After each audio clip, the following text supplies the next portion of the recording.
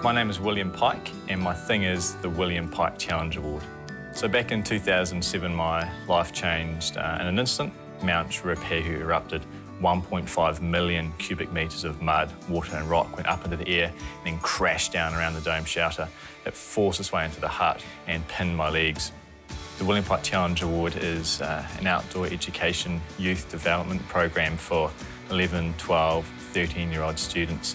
We want them to develop some safety awareness and confidence in the outdoors. We also want them to be able to overcome, manage and embrace challenges, and we hope that they can transfer those skills to everyday life. To be the overall AMP regional scholarship is a dream come true.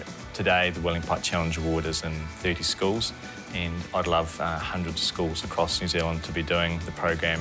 I'm really looking forward to seeing more kids come out at the end of it as well-rounded, confident Kiwi kids that we can all be proud of.